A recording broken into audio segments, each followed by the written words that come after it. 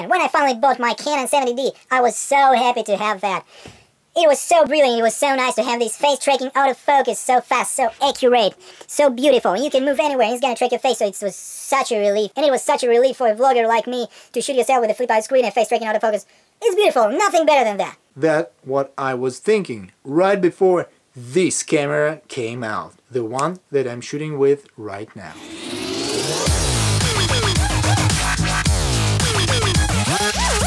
And finally we're getting to the comparison of my favorite cameras, which are my old Canon 70D and my new Canon EOS 200D, or SL2 internationally. Canon 70D is quite an old camera right now, but it is still twice the price of the Canon 200D.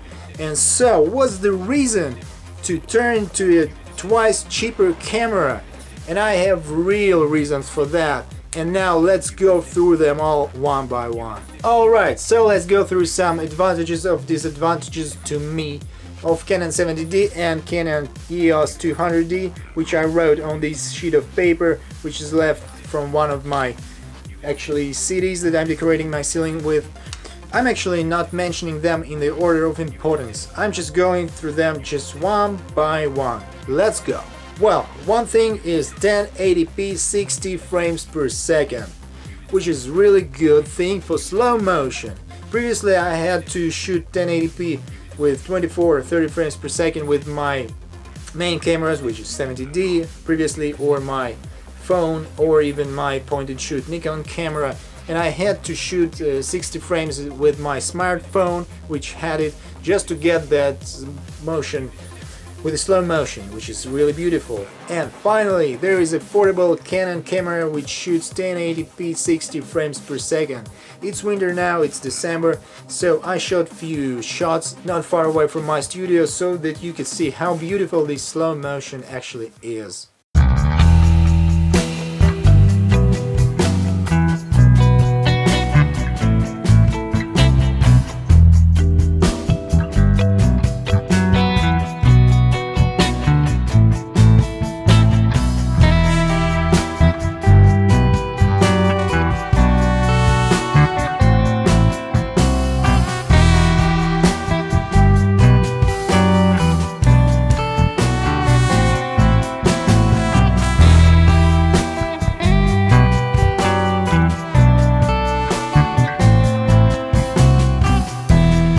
Is 720p 60 frames per second, just like 600D, so sometimes I had to shoot 1080p and then stretch the 720p 60 frames per second to 1080p size, which is a loss of quality, as you understand, so that's a bullshit. And finally I now have a 1080p 60 frames per second with my new Stick 200D, which I really love. The next point is Wi-Fi and Bluetooth and NFC and all this stuff. The interface is...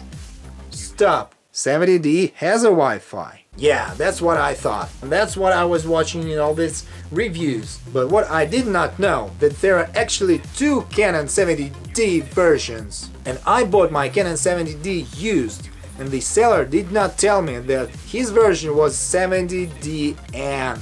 So there are actually two 70Ds, 70DW, which means Wi-Fi, and 70DN, which means not. And I actually did not know that. I checked everything that you could possibly check in the camera when I was buying it from this seller, but I did not check for Wi-Fi. And I was quite disappointed with it, but what can I say? So, Canon EOS 200D has a Wi-Fi, which is really beautiful to control your shooting with your smartphone, or to just transfer your files from your camera straight to smartphone so you can upload them straight to YouTube or Instagram or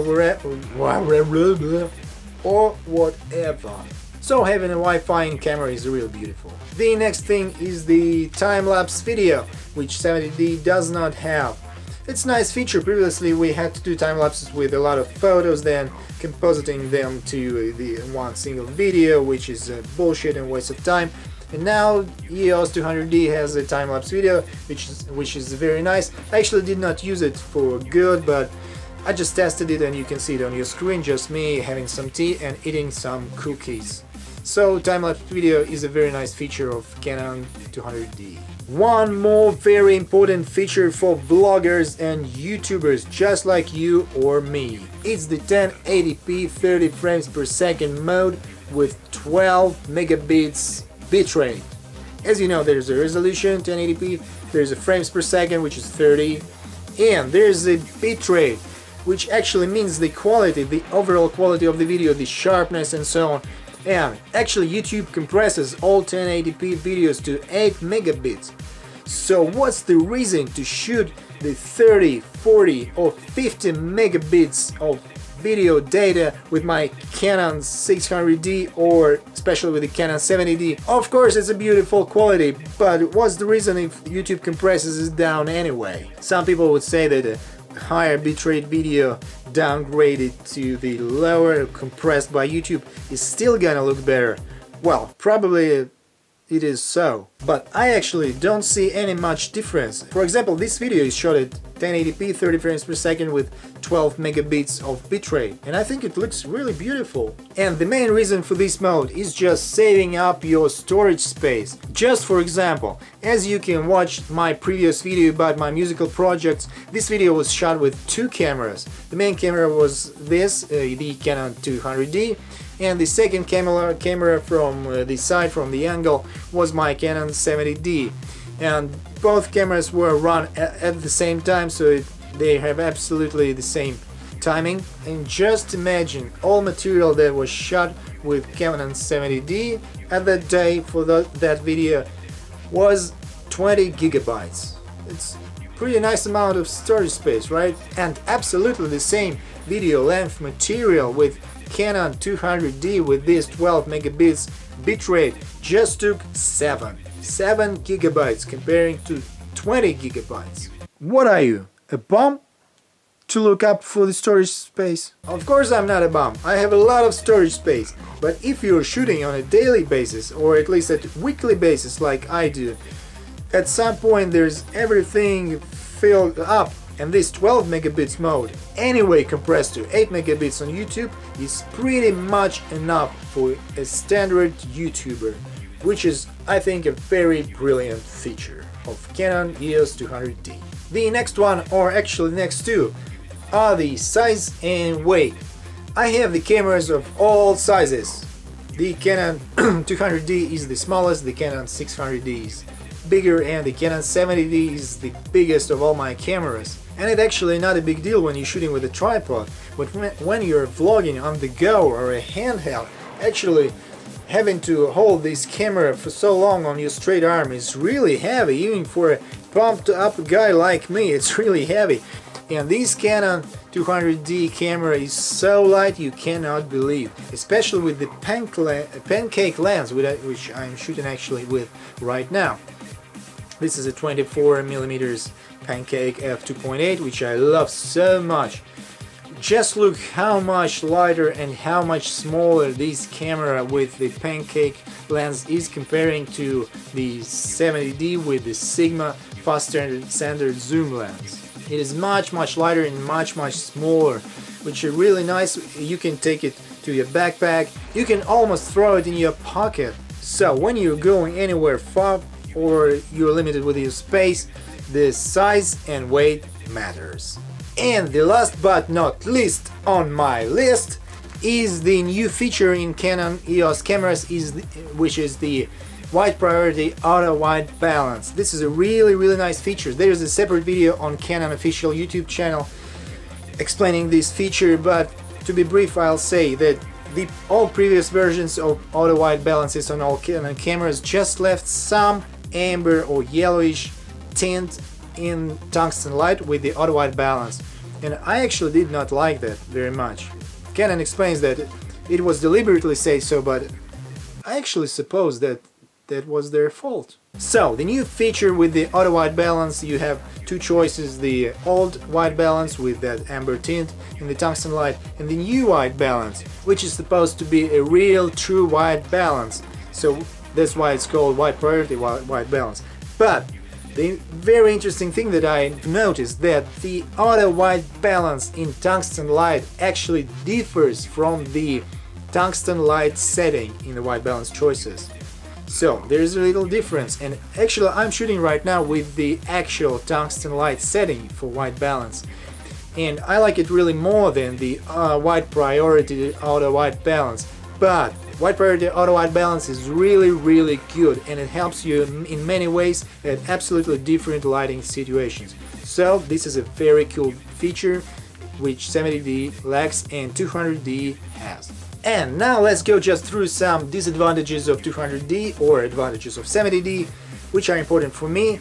Once again, I'm not going through these points in the order of importance, just one by one. So the first one is no photos in video mode. So 200D cannot take photos in video mode, which is actually not very bad, I think. So if you're shooting video, you're shooting video, and if you have to take photos, you just gotta switch to the photo mode. But if there's something going on, if you're shooting video and you want to immediately take a picture, the 70D has such an opportunity. You just press the shutter button and it takes picture, and 200D not. You really have to switch to this photo mode, which is actually not convenient in some situations. Even my Canon 600D can shoot a photo in video mode, but 200D cannot do that. It is especially strange when 200D has the custom functions and it has 4 modes for shutter button, but it has no shoot photo in video mode. That's a pity. Another very cool feature of 70D, which 200D lacks, is the continuous autofocus in photo mode. Why would you actually need that? Me personally, I really need it for the thumb pics for my videos. So when I want to take a picture of myself with no assistant here, and I'm putting the photo mode, I'm putting the camera to a timer of 10 seconds, the 70D has a continuous autofocus, so I can press the shutter button and go far away from the camera just as far as I want, and it still continues to track my face right until the point when the shutter goes down. And 200D does not do that. You just make an autofocus, and when you press the shutter button the timer starts, but the autofocus stays at the same point, and if you're going away from the camera you're not gonna be in focus. So that's a bad thing, and I always have to take my thumbnails for my videos with my Canon 70D, despite the fact that I'm currently shooting all my videos with 200D. The next thing that everybody complains about 200D is the battery compartment. The battery and the SD compartment are the same in these cameras, so you don't have a real fast access to the SD card or battery all the time. But actually, when you're in a regular shooting situation, just like me here on a tripod, you're actually setting everything up for good for the whole video, and you don't have to pull out the battery or the SD card. But if you do, it can really be inconvenient just to screw out your tripod head from your camera every time just to pull the SD card and battery out, so that's a disadvantage of 200D, but not a big one. One real cool feature of 70D is the audio control over your LCD touchscreen. Both cameras, 200D and 70D, have LCD touchscreen, which is really beautiful. It is so easy and so convenient just to go through all your manual settings by touching your beautiful screen. But 70D has the audio control over the LCD screen and 200D has not. And it also has not only the control, but it also has the audio monitoring during the video recording, so you can just check out your levels if they're peaking or not. But actually, as for me, I actually set up all my audio levels just for the whole video, and I check it beforehand, so that's not a big deal to me, and I don't have to check them over the LCD. But still, that's a nice feature of 70D. And the final point that I'm seeing at all reviews, and I think this is a stupid point. All these reviewers say that the flip out screen does not flip when mic is inserted in. So when the mic is plugged in, you cannot turn the LCD. Well, I'll show you right now how to do that, folks. If you want to flip your screen when the mic is inserted in, you just have to pull a few millimeters your screen away from the mic, and then it turns around whatever you like. So that is absolutely not the point. It's not difficult to do that. Just look like I'm doing this without any problems. So that's a really fake and faulty and just a stupid point. So this is not the disadvantage of 200D. This is the disadvantage of someone's brain. Well, these are my thoughts on 70D and 200D, and I've made my choice. My main camera for video from now on is 200D. With its beautiful 1080p 60 frames per second for slow motion, with the built-in Wi-Fi, with time-lapse video, and with the 12 megabits bitrate 30 frames per second full HD video for saving up a lot of storage space. And especially it's very light and it is small size with the pancake lens. And with the newest Canon feature, which is wide priority auto white balance, which is really good for tungsten light and for shooting in different lighting situations. But I'm still using 70D a lot.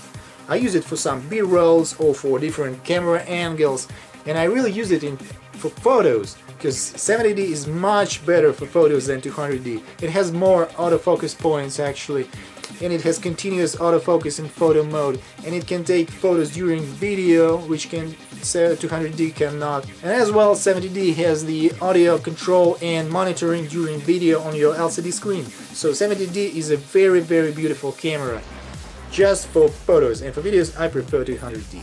And I even still shoot with my 600D. As you can understand, I had to shoot all these B-rolls of my 200D and 70D with my third camera, which is 600D, and it would be interesting that I shot it with my Chinese lens, which are quite soft for photos, but they are really nice for videos. Well, I actually forgot about one more camera that I'm using, that I own. I don't use it much, I used it a couple of times, but I own it, and it's the small action camera. This is Chinese. This is not a GoPro, but it's pretty nice. It shoots at 1080p at 30 frames per second.